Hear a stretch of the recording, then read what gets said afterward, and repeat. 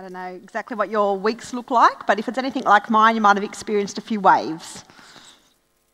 Anyone experienced any waves this week? They've had to keep their eyes above, lots of you, eyes above the waves? Yeah, that's been my week.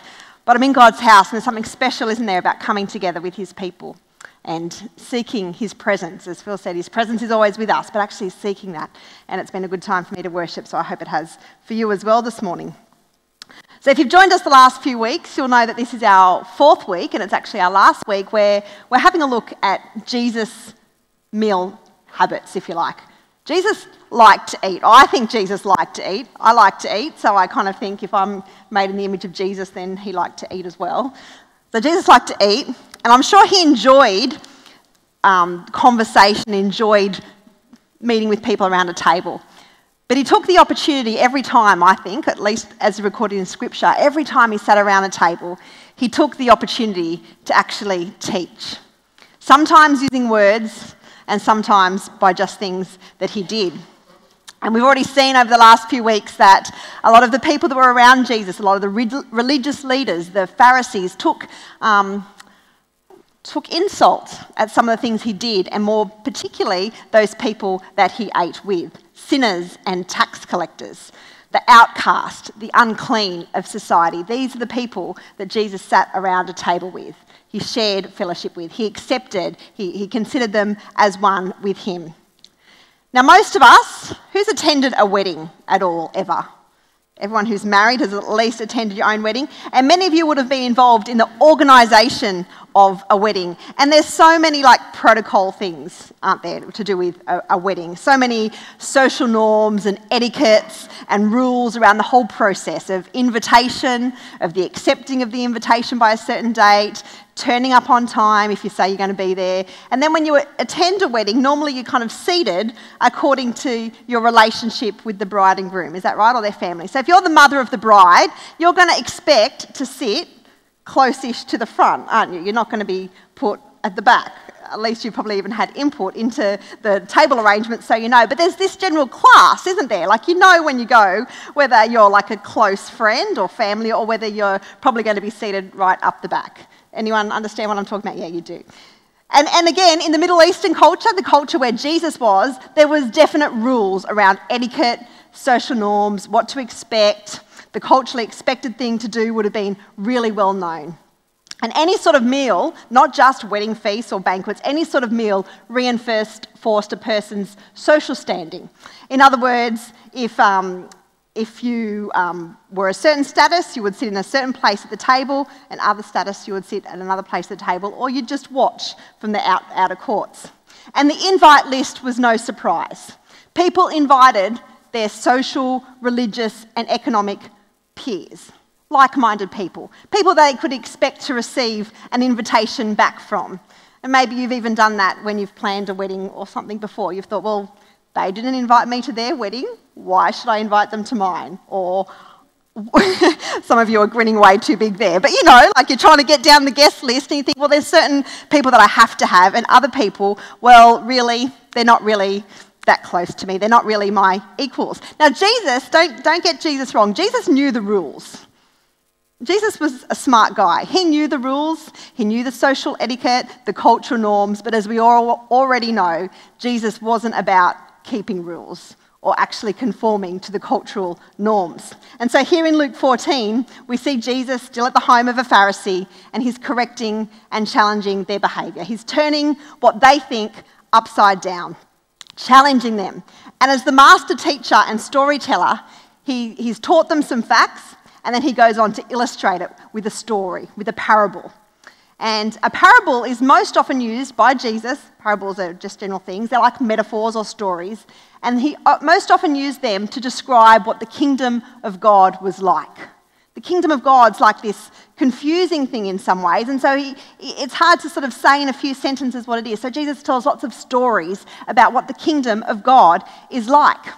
And so he tells this story to these Pharisees who think they're going to be the only ones in the kingdom. They think they're the bee's knees, they'd be the first, at least the most honoured guests, if not the only guests.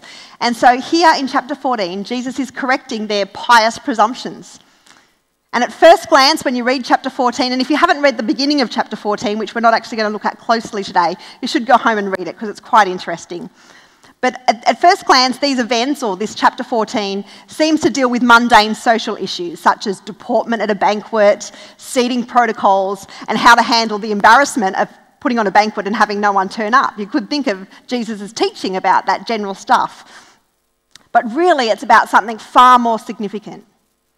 It's about the citizenship of the kingdom of God. Who's going to be part of the kingdom of God?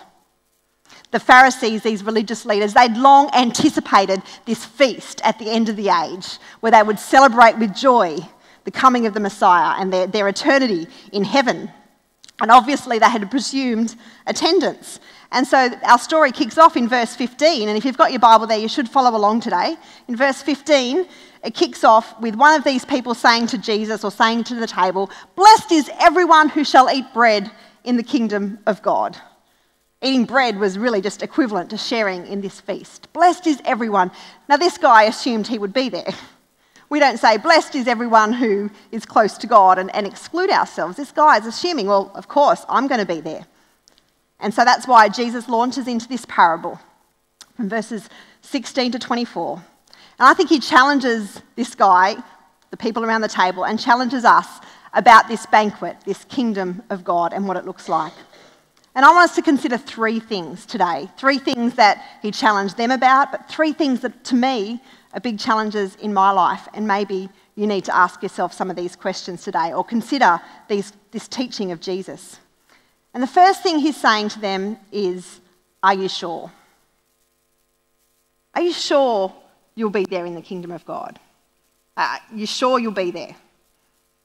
In the previous chapter, in Luke chapter 13, 22 to 30, Jesus has already challenged their confidence of those assuming attendance at this banquet. They thought they were the chosen ones.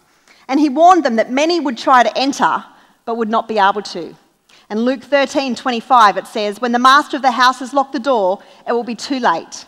You will stand outside knocking and pleading, 'Lord, open the door for us.' But he will reply, 'I don't know you or where you come from.'" And here in chapter 14, Jesus explains some of the reasons why people might not make it to this banquet when they assumed they would. And many of you would have heard this parable before. I've heard this parable many, many times since I was a young child. Did anyone sing a song about this maybe in Sunday school? I cannot come to the banquet, don't trouble me now. I have married a wife, I have bought me a cow. No? And we may or may not have sung, I have bought me a wife, I have married a cow, just because it seemed that little bit funny. Anyway, it was a song. So I've heard this parable over and over again, and I thought it was all about these excuses, but today I want to tell you, actually the excuses are just one part. So anyway, let me tell you, at the day and age, it was customary for invitations to go out way before time, and people would have responded to those invitations. So these people that are making excuses, they've already said they're going to come. So someone spent money putting on the banquet. If you've held a wedding and you've put on, a fancy meal, and then what would happen would be close to the time when the banquet was ready, the servant would go out and he'd collect everyone. He'd go, time to come, and they'd all be ready, and they'd just come. And it's at this second moment where these people are turning away the invitation, or they're making excuses. It's actually very, very rude to do that. It's rude these days not to turn up to a wedding if you've said you're going to come, but in those days it was unheard of, totally unacceptable, not at all reasonable, and in fact that's the shock horror of this parable. It was shocking for the readers to hear this sort of thing. The excuses. One must go and see a purchased field that he would definitely have seen before. No one bought property in the Middle East without knowing it like the back of his hand. They knew what the field was like. It was going to be there when they finished the feast. One had bought 5 pairs of oxen that they had to try out. Again, no one buys oxen without testing them. They would go down to the market, to the seller's field, they would watch them, they would make sure that they pulled the weight evenly, and they'd negotiate a price. No one, just turns up to try out oxen that they've already purchased. They've already tried it out, it's already done. And one has married a wife. Well, that was probably on the cards. It wasn't a surprise. And I'm not exactly sure, and neither are most scholars sure even, well, what would that mean? Like, why would marrying a wife prevent you from coming to a banquet? The truth is, really, we could analyse these excuses, and that's been done probably in many sermons I've heard before, but the reality is they're just unreasonable. They're not excuses. In fact, they're not excuses as we would call them. Excuse, exousia in the Greek, which means free from charge. In other words, they know that they should be charged with some failure. They know they're doing the wrong thing. They know that this isn't actually a good excuse or a reason. But they're trying to win acquittal is really what the word means. They're trying to win acquittal. They're trying to make an argument to help them get out of a charge. And so what happens? The master tells the messenger, go anywhere, go everywhere, compel them to come in. But those first invited, there'd be no place for them. You know, these excuses sound stupid, but how often do I find myself making similar excuses? How many times have those sort of excuses affected my relationship with God, prevented me from the best God has for me? Sometimes from coming to church, from being involved in a life group, from reaching someone with the good news of Jesus, from giving my best of my finances and my time. Sometimes those excuses get in the way of me spending daily time with God and growing in my relationship with Him. And I would guess that most of us, from time to time, have used an excuse like this, perhaps regularly. Jesus says, it's not enough to be in receipt of an invitation. It's not enough to say, yep, I'll come. We need to be making sure that we're making choices in line with the kingdom of God. And so the second thing that this parable teaches us, I think, is that Jesus is the king of an upside-down kingdom. Jesus is the king of an upside-down kingdom. So as I said, parables teach us about the kingdom of God. And what this text really teaches us is that it's not enough to wear a label of being an invited one, being a chosen one. But the kingdom of God must shape our whole identity with a different set of concerns. Our whole identity about how we live has to be different, is what Jesus is saying.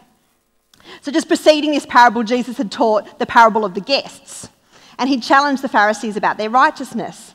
He said, instead of inviting people close to you, inviting people in your family and social circles,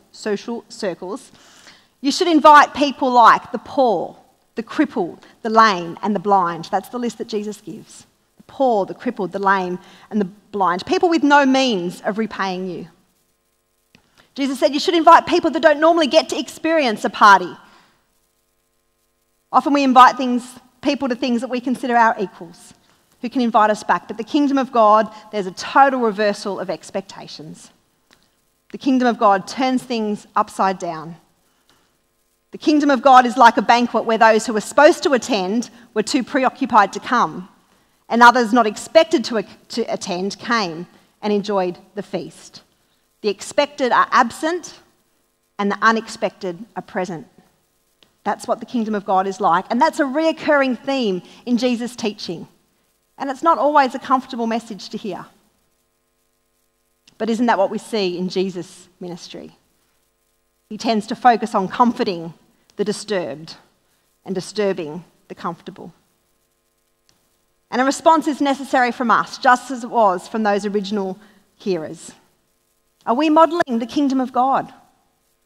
What are our values? Who do we care most about? Do our values mirror our culture, etiquette, social norms, worldly values? Or do they turn these social acceptable customs upside down, like the kingdom of God does? You know, we've considered over the last couple of weeks that all people belong at the table with Jesus. We've considered that, like Jesus' examples to us, our focus should be on the heart, not on the rules and regulations and our outward appearances. And last week we were reminded that it's not possible to focus on Jesus if we're not focused on what Jesus is focused on. We can't say our eyes are fixed on Jesus and we're living for Jesus if our focus isn't what Jesus' focus is. And today I reckon Jesus is saying to us in this passage, a radically inclusive response radically inclusive response is the only appropriate response. Radical inclusivity. Some of you might know Major David Twivy. He's a great Salvation Army officer, and he's also a friend of mine. And a month or so ago, last month, I saw him speak at the Salvo Academy that we've been advertising about the Salvationist and alcohol. And I know his story well, but he shared some of his story, and it just took me once again about the power of invitation and the power of acceptance. And he shared how, as a young man, he got involved with alcohol, and he ended up at the Salvation Army's rehabilitation centre in the city. And for 6 months, he attended Sydney Congress Hall, which is one of our churches in the middle of Sydney. And he attended there for 6 months. He sort of sat with the group of guys that went and not really connected, but listened and heard what was going on. And there was a little bit of interest, but really didn't feel connected at all. And for 6 months, he really was an observer. And after 6 months, one Sunday, one of the bandsmen came down off the platform, and he would say, and he did say, this is all live streamed, and I also got his permission to share today, but he would say the bandsmen were all lovely people. They'd all spoken to him, were very polite. But one day a bandsman came down and said, "David, would you like to come and have lunch with us?" And that conversation that pursued afterwards at the lunch table, and many conversations afterwards around a meal, led him to connect with Jesus, to become a Christian, and in a very short amount of time, to become an officer, because he too wanted to use his influence and his example of Jesus to accept other people. And I know of hundreds of people that have accepted Jesus from sitting down having a conversation with Major David Twivy. And he would say, it started with one man saying, "Come and have a meal with me." The power of invitation, the power of acceptance. Radically inclusive behaviour. I want to say today that when we talk about the kingdom of God being inclusive, it's not about not rejecting or not excluding. Inclusivity is not passive. It actually takes an effort to be inclusive. Go out of our way, past the familiar and socially acceptable, to invite someone to be an equal with you, to be one, not just to accept that they are there or that they are here.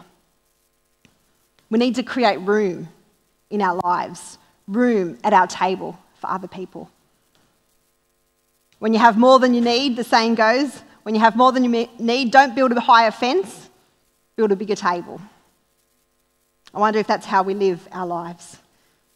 So back to this parable, it illustrates it beautifully. The marginalised are not just invited, but the messenger goes out of his way. If you have a look at verses 21 to 23, we'll see this emphasis. It's Luke's emphasis. We've already said before, it's the Salvation Army's emphasis. It's really the church's emphasis that the poor and the dispossessed, the outcast, are able to participate in the joy of the kingdom of God. In fact, verse 21 basically says word for word what Jesus had said in verse 13 to them. You need to invite the poor, the crippled, the blind, the lame. Jesus' kingdom of God, this new community, is a place where class, power, status, wealth, those differences are erased. The marginalised have their dignity restored. And if you look, as I said, in verse 21 to 23, we see the extent of this. And these words that are used, we talk about streets and alleys and the cities and the outer, I've got some words up there, the outer areas of the town. So you've got the platius, the primary streets, the town squares. That might be just the immediate area around us. And then you've got the streets and alleys that are leading off. The messenger goes further out of his way.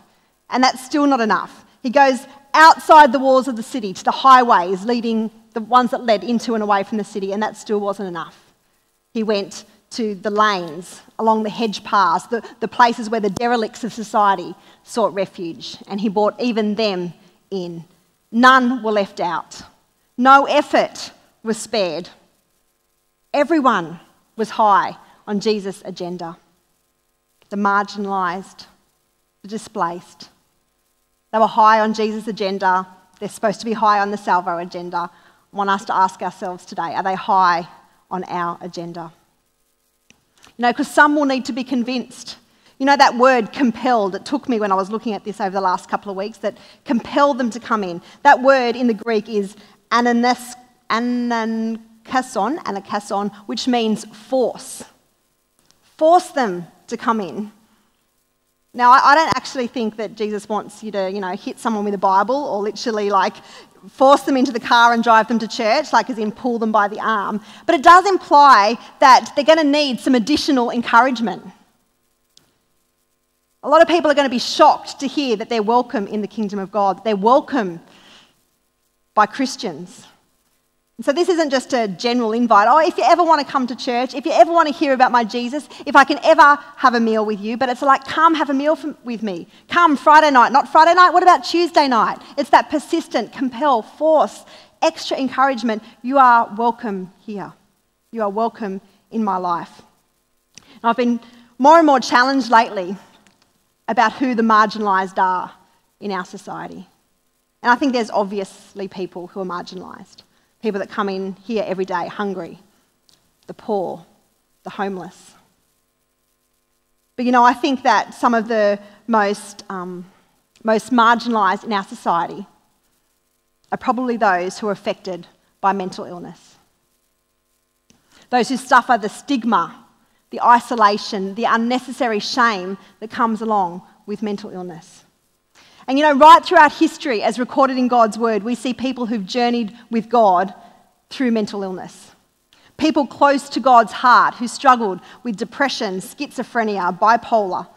They were close to God's heart. They were God's people. God used them. The stats say that in the world, one person dies every 40 seconds at their own hand. Surprises me that society isn't better at talking about this and that churches haven't got this higher on the agenda. It surprises me that I don't speak about this more often. Jesus was so about removing barriers, restoring people who were suffering. We need to be sure that our lives, our church, our families are about removing barriers and restoring people who are suffering. Do we know how to do that? No, not fully. But as we learn from Jesus, as we spend time from him, as we deeply desire to become more like him, his focus becomes our focus. And I know it's going to take more than saying we're a welcoming church. It's going to take physical and emotional effort, going out of our way and compelling people to accept God's gracious invitation. And it begins in our own homes, our extended families, those we know and love in our own lives. This parable emphasises, that the kingdom of God has begun in the ministry of Jesus. Jesus is already accepting the marginalised, the lost, the poor, the crippled, the lame. His kingdom has come. This isn't just about who's going to be welcomed at the end of time. This is about who is welcomed in the kingdom of God now, today. The community of faith that Jesus has established should be and has to be a place where any distinctions of power and wealth and class and well or unwell or physically unwell, mentally well, mentally unwell, any sort of distinctions need to be removed. And Jesus wants dignity and worth restored for every single person. Jesus was telling his listeners about the kind of hospitality we should offer. And how he knew it so well was because it was the kind of hospitality that God offered and offers today. God who created a world for us to enjoy. God who made a covenant with his own creation when he didn't need anything from them, but he wanted to give. God who surrendered his own son to death on a cross to save that shame that we can experience and that many do. God gets hospitality, and he wants us to understand it too. We're going to sing a song in a moment. And I firstly I'll invite you to close your eyes right now. And I want you to consider your own life. And I reckon there's probably people here today. I know there's people here today. And God wants you to understand that you don't need to be an outcast, that you're not an outcast in the kingdom of God, that you're not a misfit, that you're not outside. God wants to invite you in because he's always working on a way to restore dignity, to restore worth, and you are included. No one is excluded unless an invitation is rejected. Secondly, I want you to consider for yourself, are you taking your attendance for granted maybe?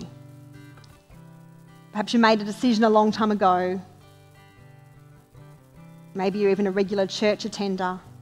Maybe you think you believe the right things, but it's been a long time since you've thought about your choices and whether you are living out kingdom values, whether you're responding positively on a daily basis to that invitation. And thirdly, I want you to consider, who are you bringing with you? Who are you compelling, making an additional effort, going out of your way to invite to the banquet, or to let them know more correctly about the invitation that is already theirs?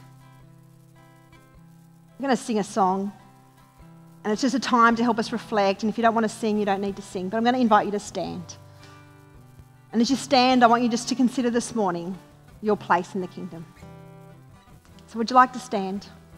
The place of prayer is open as it always is, and if you would like to come and kneel and to pray for somebody that's on your heart, maybe you want to pray for someone who you know who needs their dignity restored, who you want to encourage about the kingdom of God and its values. Maybe you just want some guidance. You can come and you can pray for that. Maybe you need to pray for yourself today. Maybe you need to accept that invitation for the first time or for the 100th time and say, God, help me to better live out your values here on earth.